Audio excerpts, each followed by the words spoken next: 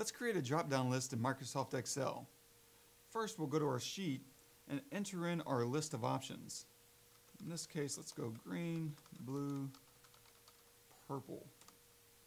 And then we'll select this range that we just wrote, and in the name box, we'll give them a name, call them colors, and press enter. Great. Now let's select the cell that we want these options to live. And we'll go to Data, and click on Data Validation. And under Settings, under Allow, we'll click on the drop-down arrow and go to List. And for Source, we'll click on the source and then type in equals colors. And that's the name that we gave our list earlier. And then we'll click on the Input tab.